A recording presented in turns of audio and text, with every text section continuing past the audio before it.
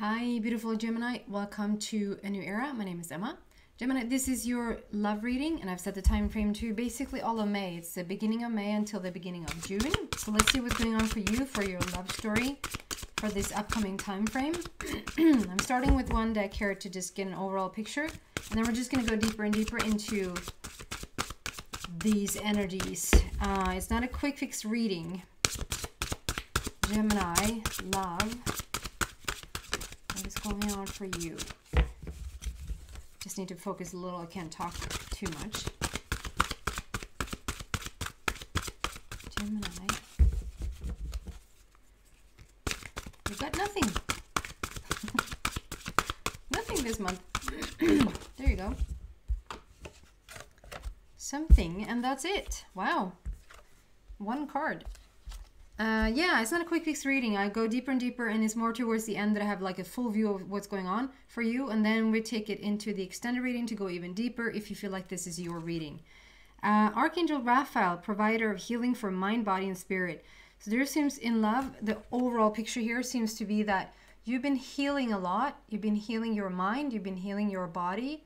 And I'm not too keen on, I know it says spirit, but spirit doesn't really need healing. Spirit is basically top notch as it is, but maybe emotionally, physically, and mentally, like all the rest of the bodies there has needed some sort of healing, and you're coming out. I see this tree of life of tree. There's like a back and forth all the time, like a tree of life. It's a tree of life starting to grow inside of you, and there's a lot of butterflies. There's one specific butterfly that sort of has a special message there. Let's see what that message is about. Because I see blue butterflies on the top here, which leads me to say that there has been grand transformation there for you. But then there's another butterfly sitting down here that has a specific message. So butterflies for me comes with transformation and message. And today the transformation also is like, before the butterfly becomes the butterfly, is actually the caterpillar, which is larv in Swedish.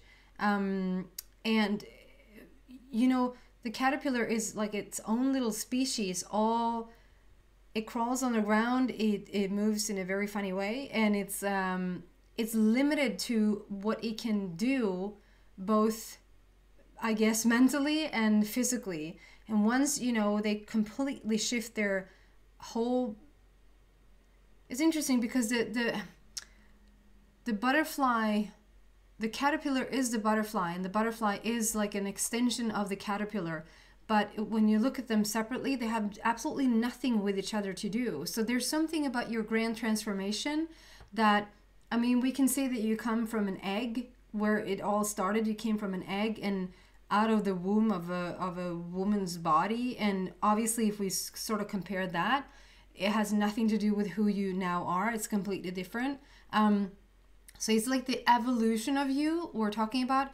But I feel like there's something that has happened lately, or in your life, like recent years up until now, that has made you go from a caterpillar version into a butterfly version.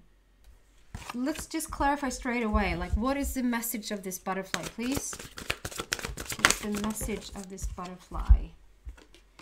The message of this butterfly is that you're not going to be single. So if you're single, Gemini, you're not going to be single for too long, because you're coming out of this stalemate. You're coming out of this where it has been a bit blocked, a bit icy, a bit stagnant. 5 of Ariel is overcoming stuff in love there. Overcoming stuff. Overcoming. Where you've healed a lot and you've overcome things within yourself, and maybe even overcoming a relationship. But there's a great opportunity for change here, and when it comes to love. And in comes this 2 of Raphael. So there's healing in love, and there's 2 people coming together, dedicated, 2 hearts dedicated to creating something wonderful. Kindred spirits, don't give up on those you love. And so, yeah, this butterfly is actually coming in with the extra message that when it comes to love specifically, you're going to come out of this stagnant situation and you're actually going to meet somebody that's your kindred spirit, your divine counterpart is coming in here. What a beautiful start. Was there something else? Yeah, I saw like the Noah's Ark with two of everyone, two of every animal. It's very small there, but maybe you see them. Like 2 horses, 2 llamas, 2, what are they? Foxes, I think.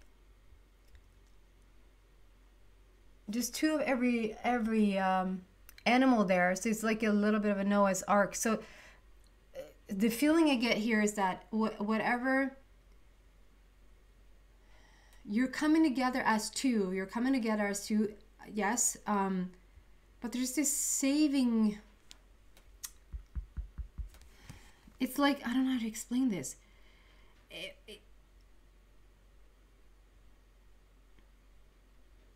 Okay, so Noah's Ark is all about like, okay, so Noah built this ark, and because he wanted to save people from the flood coming, he got messages about the flood coming, and I just had this feeling like, okay, so whatever you saved within yourself, whatever you saved, like if we compare metaphorically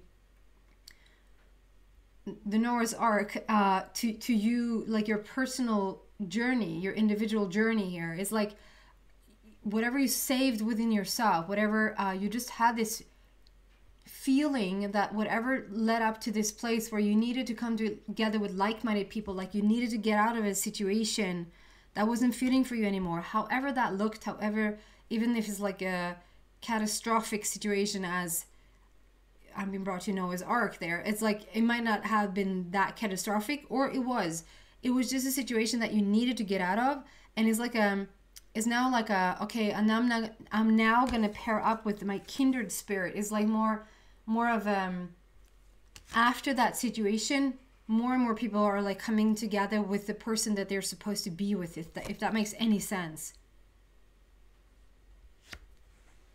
Okay. So, clarification, going deeper into this message, what do we have for Gemini, please?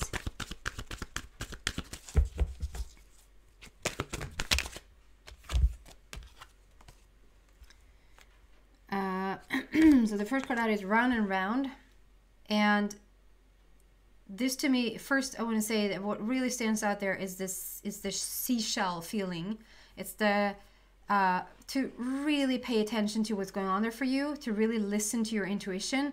Your inner guidance is telling you the journey that you're on, where to go next. If there's an impulse within inside of you, listen to that impulse and follow it to the best of your ability. If there's a voice telling you to do a certain thing, or to keep away from a certain someone, or contact a certain someone, you know, to just really try to pay attention and follow that guidance. Listen to what your intuition is saying at this time. Listen always, always, always, but extra much when it comes to your love story right now. Pay attention to your intuition. Number 25 there speaks about conversation and communication in relationships, and there's a great opportunity for change. There is an opportunity to come together with somebody where you have these beautiful conversations, and like it's if it has been like a journey up until this, it was something else that I got with this other card there. Don't give up on those you love. Is this feeling of having a conversation in relationships. And then there's a great opportunity for change here. And so we have 2 and 5, and together they make up a number 7. Like coming together, they make up a number 7, which is like, okay, now it's time to enjoy what you have created for yourself. Now it's time to, if there's already a person in your life, if this kindred spirit is already in your life, I feel like perhaps you haven't met them yet, like physically, or it's like on a text message level, or like on a chatting level, or talking on the phone level, but perhaps not meeting in person, or you just know that they're out there. To sort of not give up on this person, to continue to feel, to continue to listen, have this conversation, whether it's in your mind and you're not crazy, whether it's in your mind, or whether it's actually with that person, to not give up on those you love, because it's like it might feel like this is a little bit different than the rest. Like maybe perhaps in the past you come together with somebody, the normal thing is to just I don't know if it's, yeah, I guess it's normal, but like the normal thing is to just, okay, so you strike an interest in somebody, or like you feel like there's a spark there and you're very interesting, Gemini, but like you're interested in what they're about and you want to meet them, and maybe you go see them for drinks or coffee or dinner or whatever, dinner or movie, and then like if it feels good, you can like, can we see each other again, etc., etc. And it's like, I don't get that vibe here whatsoever. I don't know if it's due to the pandemic or if it's due to what it's about, but it's like they're there, but nothing is really happening, and they're telling you to not give up. If this is a situation where you're just single and you have nobody to think about, if like however much you search in your brain, like there's nobody there, you have a full brain. But the person you're thinking about, like, no, you don't have a specific someone that you're thinking about. To not give up, even though it feels like it has taken forever for you, if there's been a lot of healing for you that needed to take place first, and you sort of almost became a little bit cynical, Gemini, is asking you to not give up. This round and round, it feels like, okay, you just go round and round in circles and there's really nothing there. It is. Don't lose... See what I'm doing here? Don't lose faith. Because it's faded. Because it's... I'm so funny. It's faded. It's like it's supposed to happen. It's going to happen. Number 17 there speaks about immortality. Adding those up, we have the infinity sign, number 8. So 17 is immortality. That to me speaks about transcending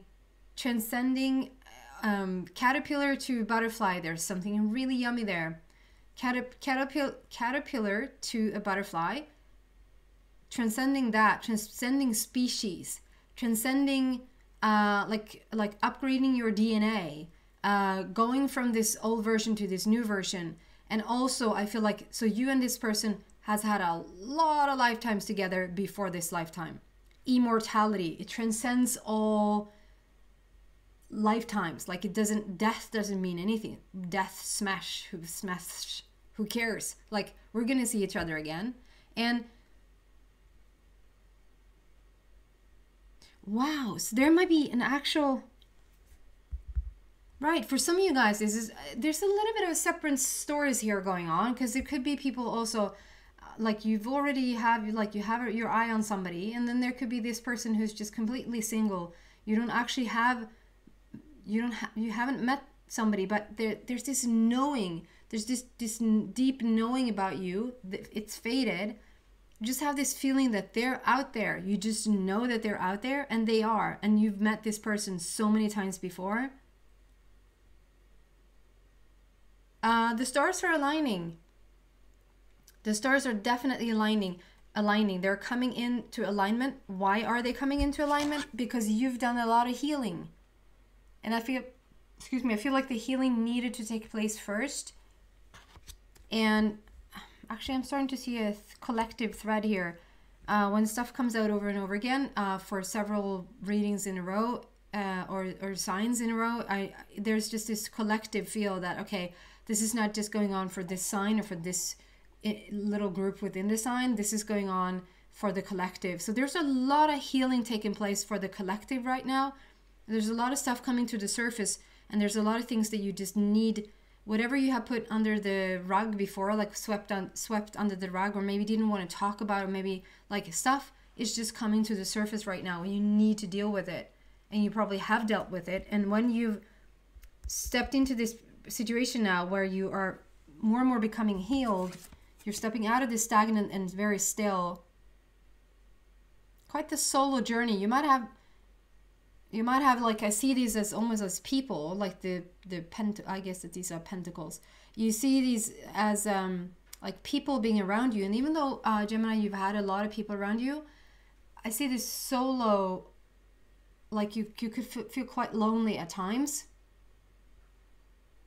You can be a very happy-go-lucky, seeing a lot of people, being around people, and they would not have a clue how lonely you can get at times.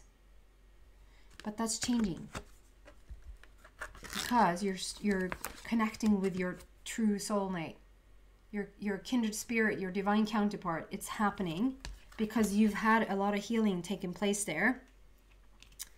I started out with sunglasses today because it was so sunny, and then I don't need them now because basically I'm indoors and it's not sunny anymore.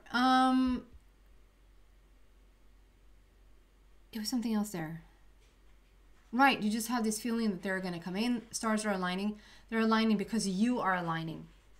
You are full of stars. You're full of alignment, and therefore alignment matches alignment. And then you're not, just because you're in alignment, you're not just going to meet any old person, just anyone.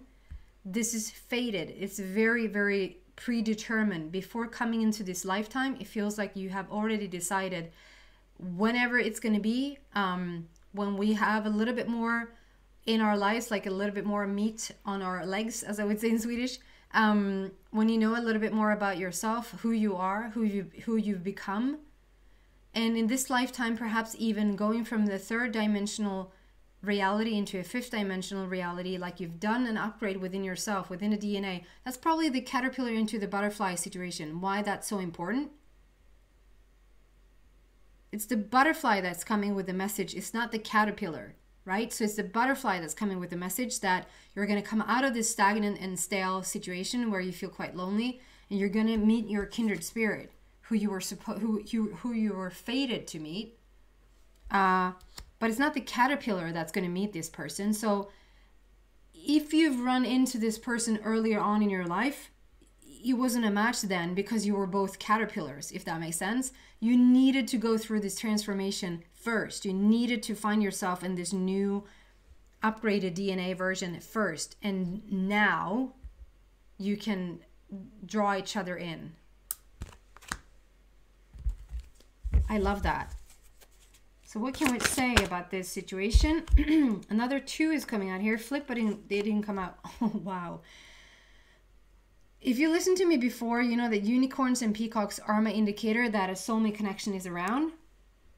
And so if flip, but didn't come out, it just wanted to show you. There's 2 unicorns meeting up there, and it's the number 2 there again. So it's like it's the relationship. It's a balance within the relationship. It's happening, people. It's fated. What else can we tell Gemini about the situation?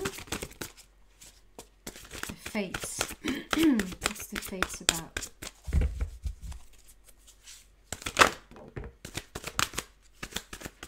Fates.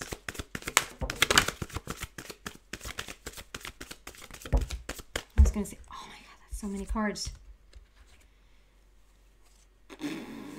Okay. You want me to keep them, so I will. Gemini, you're about to step into something really beautiful. You've done so much work on yourself. This is for me talking about all the chakras, like the red and the green and the blue and the yellow and so forth. Like you've done a lot of work on yourself, with yourself. You really are, we have a wishing well there, but I feel today that the well is you. Like you're digging deep. You're not afraid of, like you're not afraid of understanding. Like there's people walking around which I can't understand it. Like why doesn't everybody do a little research on yourself? Why isn't that interesting for everyone? But it's not. A lot of people want to stay on the surface. For whatever reason, they want to stay on the surface because sometimes it can be really tough to figure out what's underneath it all. It's really scary sometimes. You're not scared of that. You have done your fair share of research within yourself, and most of late it's been all about the solar plexus. Have I not told you? Have you not heard that yet? That I posted this, I received this message from my guides about the solar plexus upgrade. I just was sort of presented to it over and over again. The solar plexus just kept coming out, and I was like, okay, I'm just going to sit down and see what this is about. So there's like an explosion in your solar plexus area from like a next level. we talk a lot about the heart, and we talk a lot about like how your mind, your brain is not really the brain, but the heart is really the brain. The heart is really at the root at everything. I'd say solar plexus has a huge part in all of it. Huge part. And it seemed to be have, you know, done a little research there lately, where you have discovered more of your self-worth. This is more learning to manifest stronger, manifest more instantaneously, stuff you want rather than stuff that you don't want, and getting your ducks in a row, like getting your stuff together, understanding what path you're on and understanding what you're looking for truly, and healing also. Seven there again speaks about the completion of something, like it's time for you to enjoy what you have created for yourself. The healing is done. Raphael is the healer.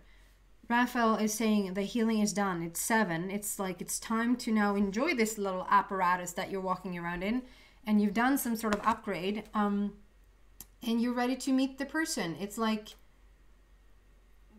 I said, unicorns and peacocks are my indicator that this person is coming in, and we have again the unicorn there. It's the sun card, so it's so much happiness that's being brought to you through this relationship.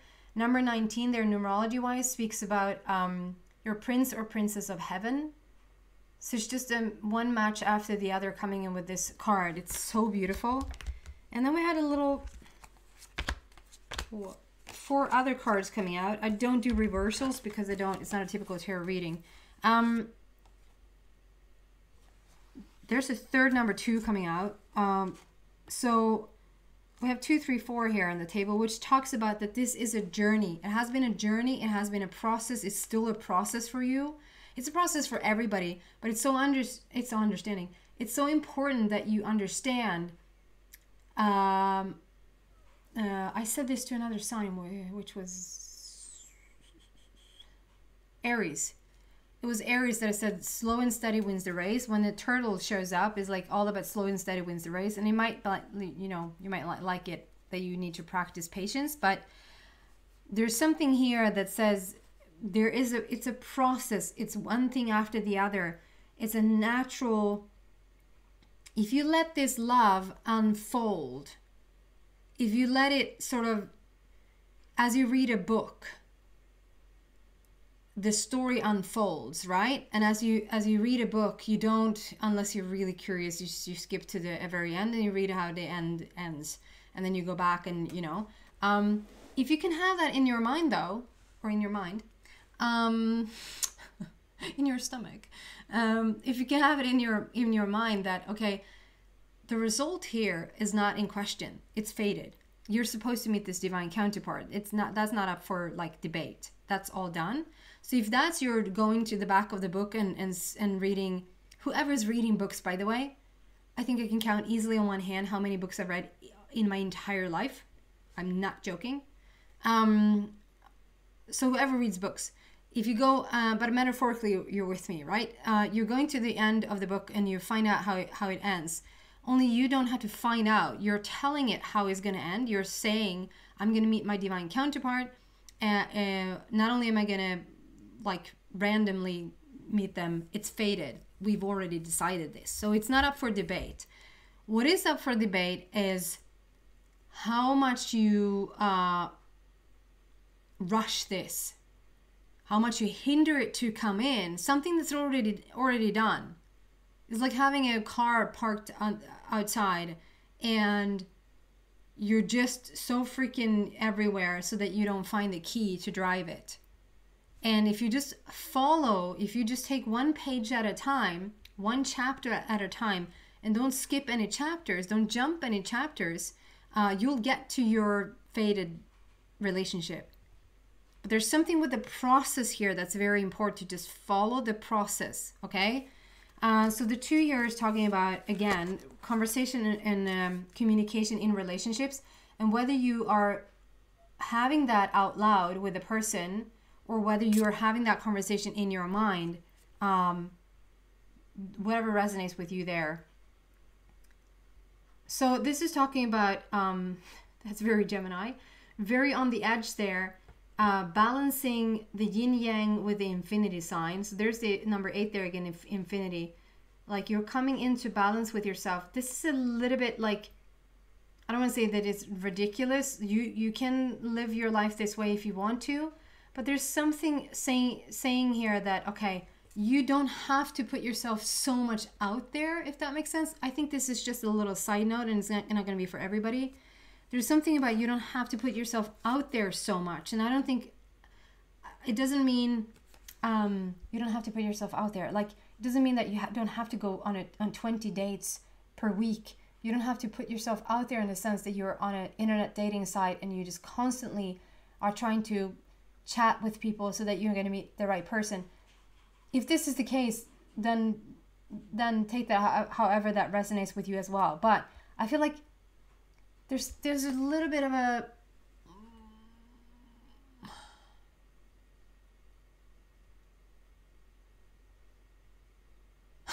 sorry, there's a little bit of a rushed, like are you having trouble saying no, Gemini? Is there a little bit of trouble saying no? And so it's like you're, I'm not saying that you're about to burn out, but I'm saying that it's a little bit warm. That's what I'm saying. You don't have to put yourself out there so much. Like, you don't have to say yes to everything. There's something about starting to say no to things and actually become a little bit more about you and only you, and take that silent moment for only yourself. Seems to be very important right now. Queen of Michael talks so much about your growth here. The Queen is all about the maturity. It's because it's what you become. It's what the wise ass that you now are. You're matured so much lately, and this is giving you an opportunity. Do you see all the butterflies in the back there? This woman is sitting on her throne, being very, very comfortable in that throne, very, very confident, very feeling worthy. And there's so many butterflies behind her talking about this grand transformation that you've done. You've done so well, Gemini. This is leading you into this new relationship. I feel like you're starting this new foundation. Number 4, there is a heart matter. It's a heart matter for love. You're laying a new foundation for yourself, and you're now ready to sort of meet your kindred spirit because you're there yourself. You're now the Empress. This is the most balanced, the most, she knows who she is. It's not a gender specific reading, so this is obviously for a man as well. She knows who she is, she knows what she wants, she goes after what she wants. She is confident, she knows her worth. She's completely dressed in sort of gold and brown there, which speaks about balance for me. She's just all of that and then some. I'm going to take this into the extension of this reading and see what else I can find there for you. If you feel like this resonates with you, you're so welcome to the extended reading. The link to that is in the description box down below. If not, thank you so much for watching, Gemini, and I hope to see you back soon. Take care.